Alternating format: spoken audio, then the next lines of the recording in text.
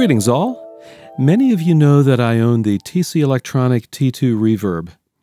You know, that pedal's got a lot of great ambient tones, but I found myself wanting more. So what I decided to do was dig into the TC Electronic TonePrint Editor and see what I could come up with in terms of a customized reverb that's all my own. So let's check it out. All right, I've got the TonePrint Editor up on the screen here. And I should mention that if you want to create a tone print, what you'll need to do is plug your reverb into your computer via the USB cable.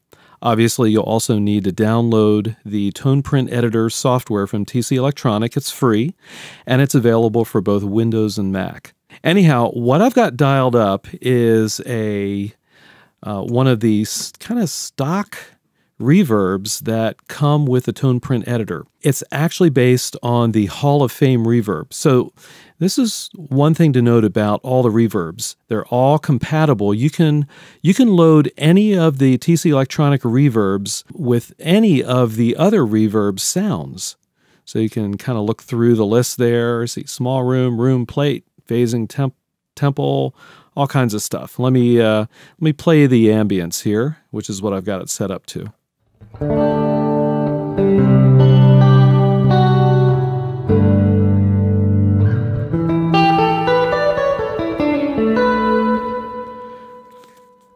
Okay, great. So let's kind of walk through the options here in the TonePrint Editor. So actually, the first thing you'll want to do before you really start editing is turn your device, your reverb, to the tone print delay type. That way you can store your tone print to your reverb after you've got it tweaked the way you want it. Let's start with the router. Pretty simple option, kill dry on or off. If you turn it on, there will be no dry signal. Okay, so pretty straightforward. Here is the dry signal mixed with the wet. All right, so let's look down in the reverb section here, and you'll note first thing up is decay time. So you can go from 1/10 of a second. I'm sorry, 1/100th of a second. Let me get that right. Pretty sweet. And we can move it all the way up to 20 seconds. All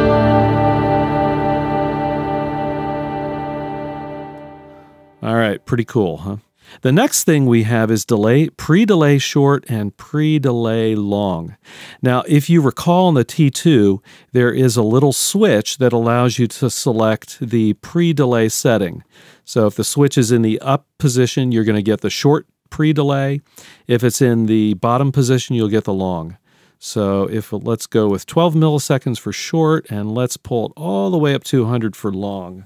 I've got the switch now in the short position. Here we go. Let me pull this back down here so you can hear it better. Okay, not much of a pre-delay. Let's turn it to the long. Hear how much longer that delay is? So that's pretty sweet. Down on the second line, you can control delay diffusion and both the low color and high color, which are your tone controls. So let's check that out. Here's diffusion. Let's go all the way down to -50.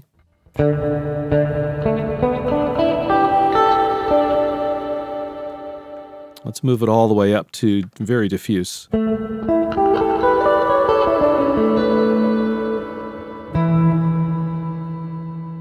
Okay, so pretty cool. So low color is going to be the kind of the low, it's going to bring up the low end. So let's pull this all the way up. I'm going to pull high color all the way down just so you can hear it. Okay, not very much highs. Let's pull low color down. Okay, that pulls a lot of the low end out. Let's leave it in the middle here. And high color's all the way down. Okay, let's pull it all the way up. Okay, so you can kind of hear what's going on there. Let's kind of put it in the middle.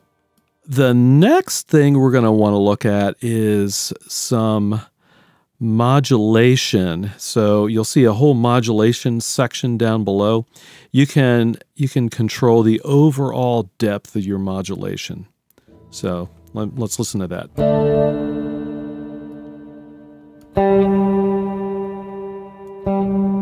Okay, you can hear how the modulation kind of comes in and goes out.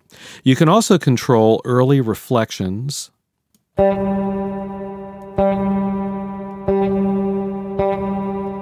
Okay, and then reverb is just simply the kind of the reverb level.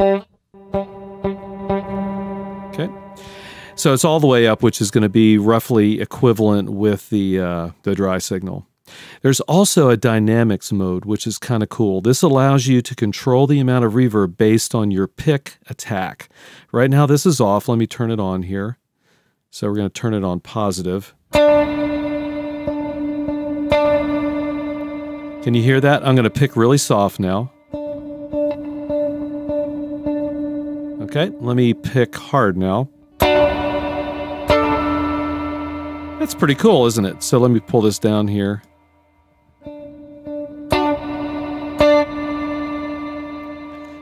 So you've got a lot of control over, here we go, here's damping.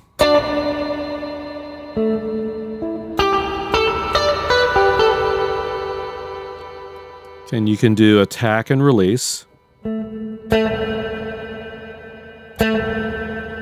So pretty cool. You can even do inverse.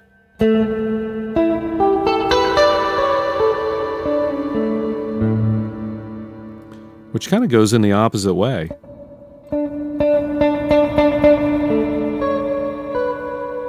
All right, so that's dynamics mode. I'm going to turn that back off. Then we have this whole modulation section. So you've got modulation active, off and on. You've got classic. Let's see, we've got classic chorus. We've got advanced chorus flanger, advanced flanger vibrato, vibrato ramp, and tri-chorus and tri-chorus alternate. So you've got a lot of options for modulation.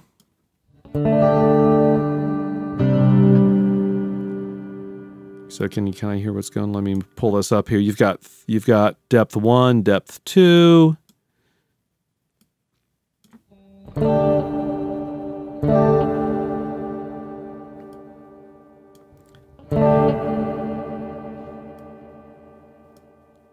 So let me turn down the speed here. There we go.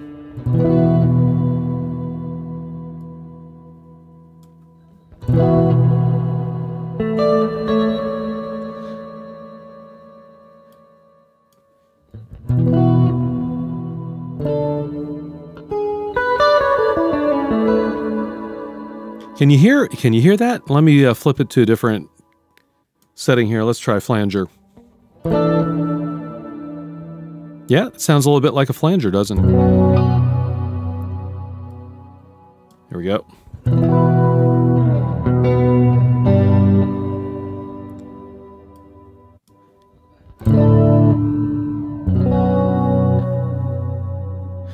I kind of like that one. Actually, I hadn't tried that one before.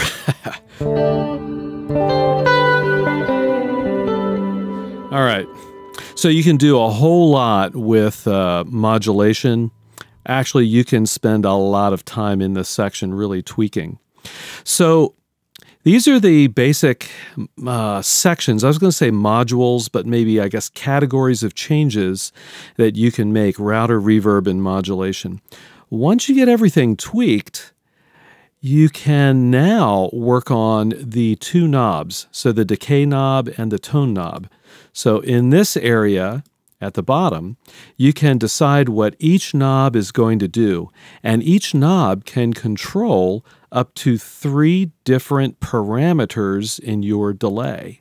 So check that out. You can control modulation, low color, high color, output level, all kinds of stuff. So it's pretty, the dynamics mode, it's pretty cool. So the idea here is that with one or more of these parameters, you can assign them to each knob. So the decay knob on this setting, the Ambience 1 setting, actually has decay, high factor, and no selection for the third option. And over here in the right where the graph is, you can set your knob range. So let's check out the decay. So right now we're going to go from basically no decay all the way to, 3 seconds or so. But what if I want it a lot longer? I can just simply drag these nodes and kind of change the curve, if you will, of what happens when I twist the knob. Now watch what happens when I do twist the decay knob. I've got it set up to the highest level. I am now moving the knob, and you can see the little indicator move. This shows you, as I move the knob, where the decay time is going to go. So you don't have to have a straight line for how the knob moves. So here's 20 seconds again. And here's very short. And in the middle. Let's check out the actual tone knob, and you'll see this one is controlling diffusion or diffuse, and it's also controlling low color. And it's pretty much a straight line for both of these as you move the knob.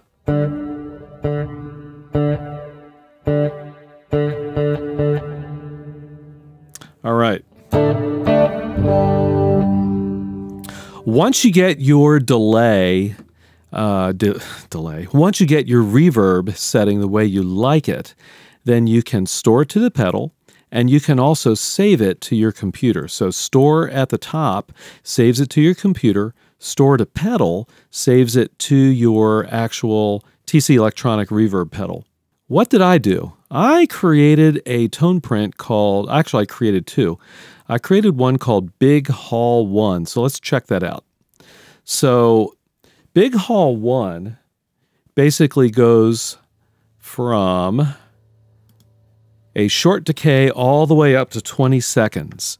And I played around a lot with the modulation area, and you can see I've got it set to vibrato. So I'm actually changing the pitch of the reverb, as in particular as the decay time goes up. So let's see here. So there's the modulation mix. As I turn the tone knob up, the mix gets a little higher. So let me turn the tone all the way down. I'm going to turn the decay level into the middle area of the knob. So that's going to be right in the middle there. And let's hear what it sounds like.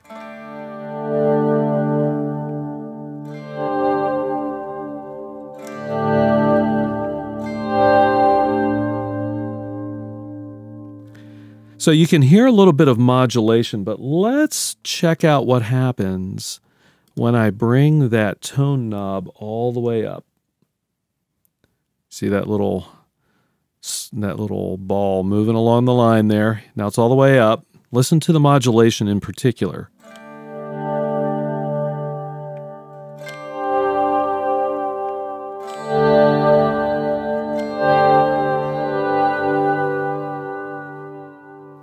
Yeah, I like that. Okay, so let me bring the decay up. You can see I just have decay assigned to the decay knob. So I'm going to bring it up to, probably about right there. Let's check it out.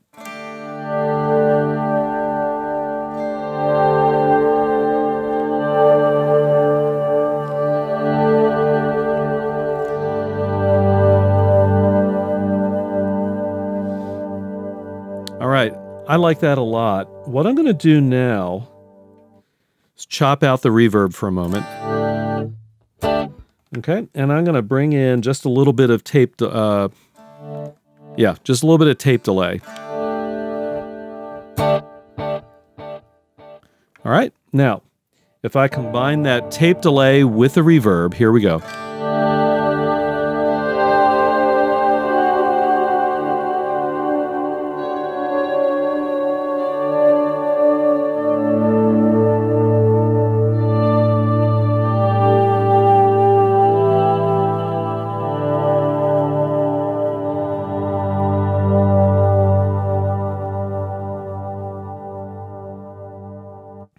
That works for me.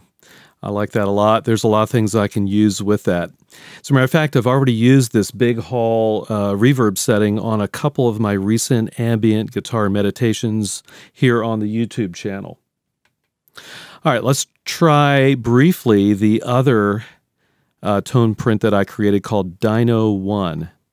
And what you're going to see here, that I've got the dynamics mode set right here. It's set to inverse. I've got the threshold kind of down low, got some damping going on, and you can see release, attack, and release. Okay, so let's check that out. Oh, actually, let's check the knobs here. So the decay knob only controls the reverb decay, and it too goes all the way up. And then the tone knob controls just the high color, so basically the high end. So let me play around with that a little bit. I'm going to bring the decay time down a good bit. All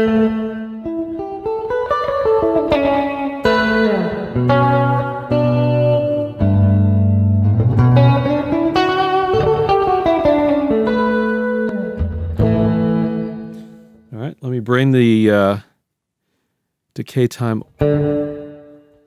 Actually, yeah, that's the tone, sorry. So let me bring the tone down here.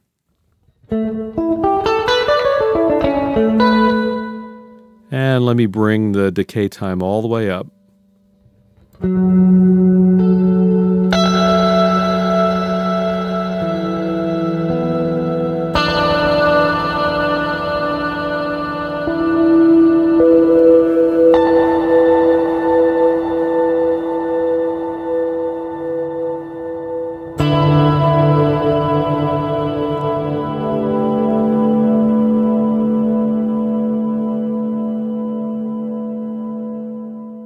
So there you have it. There's a couple of tone prints that I've created and a run through of the TonePrint Editor.